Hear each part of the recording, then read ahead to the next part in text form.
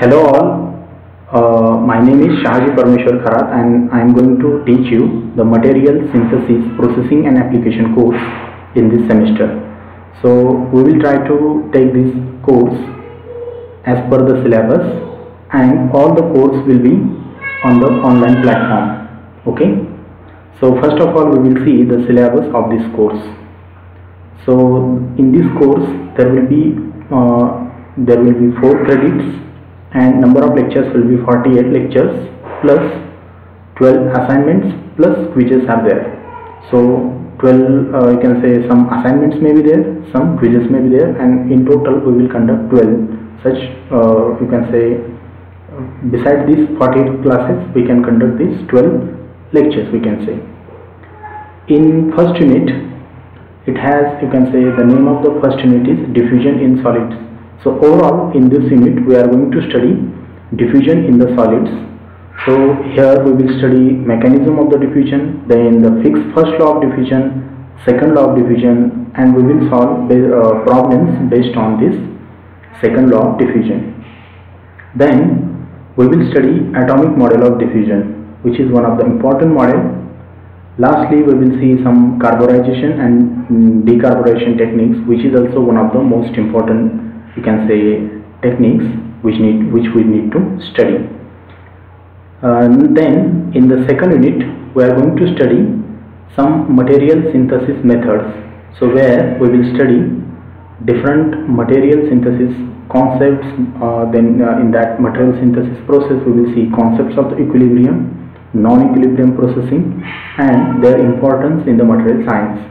Then we will study some metallic and non-metallic material synthesis processes, wherein we will study the ceramics, let's say magnetic, let's say other different types of material synthesis processes, and we will also study basic concepts of the powder technologies. I think you have studied basic concepts of the powder diffraction, you can say powder technologies, and we will go in a little bit deeper in that, and also we will study different, you can say, we will solve different problems based on that all, you can say, concepts one by one.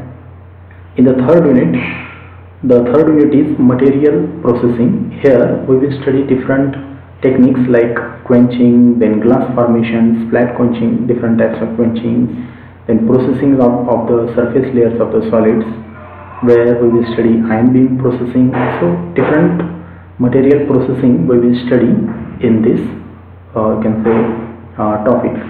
So where in this unit we will also see different methods like sputter and chemical vapor deposition techniques.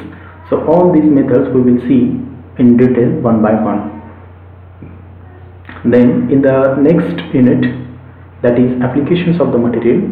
So whatever we have studied up till now, that will be useful only if we know the applications of these materials.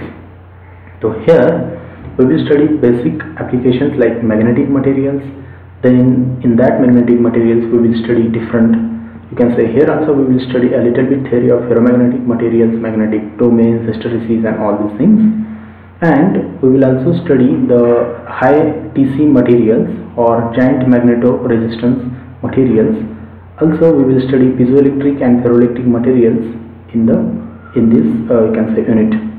So if these materials are transferred from bulk to the nanomaterials, then the properties of the material will change, and these properties, how these properties will change, that we will see in the, you can say, at last we will see that things. So overall reference books for this courses are this. So I will mostly use first two references, that is Elements of Material Science and Engineering, that is 5th edition from Lawrence Van Vleck, and Material Science and Engineering, that is from V. Raghavan. And I will also refer other references. Let's say this is the third reference. Then out of these 8 references, these are the total 8 references. Out of these 8 references, I will refer few of these references whenever I need these references. But due to this, you can say, if these references are not available with you, don't worry. So I will initially I will take majority of part from these first two references, and whenever you can say other references are required, I will provide notes from that references, so you need not to worry. So this is all about our first lecture. Thank you all.